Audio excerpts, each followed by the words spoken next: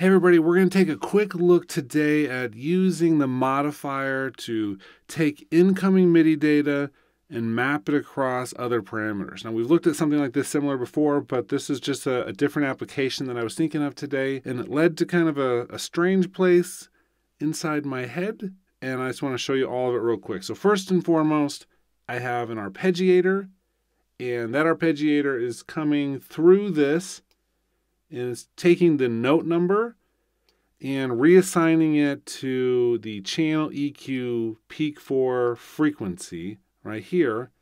It's also going through out to the instrument. In this case, the instrument is this retro synth. So this is what it sounds like right now.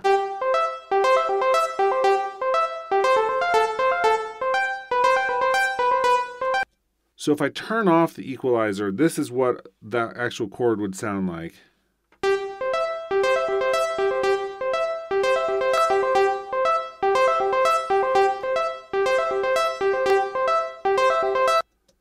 So this is essentially putting a filter on, which is attached to the keyboard, and it would go up as you play higher and lower as you play lower. But it's a little bit more in depth. We have more control. We can actually see it.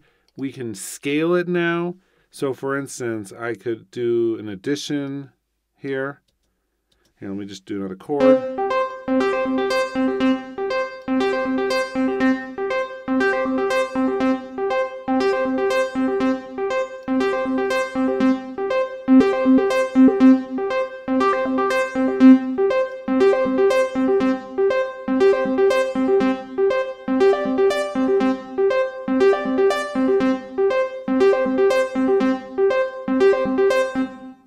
And so that's how we can actually add that type of effect.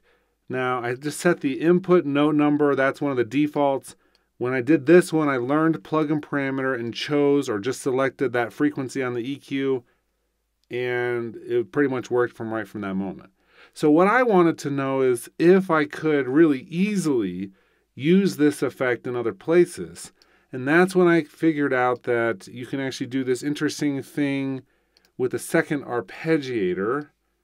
Let's turn it on, hit latch. We have the first one, which we don't even need on right now. We'll just use the second one.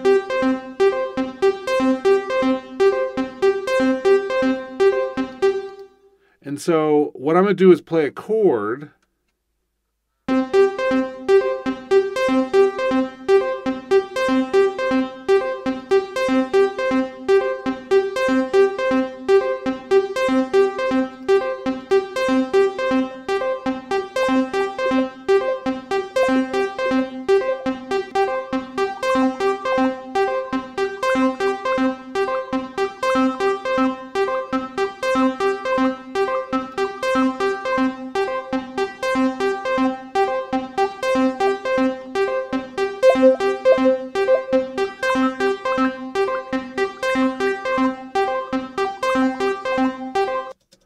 And what I did was I turned off the through port after that second arpeggiator was already latched, turned off the through port, and then the first one then still is controlling the equalizer.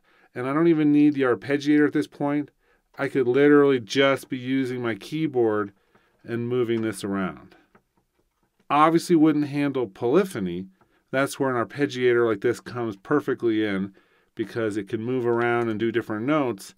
But you can see that there's definitely some interesting things we can do now when we turn off the through part halfway through and we just let that second arpeggiator continue on with the pattern.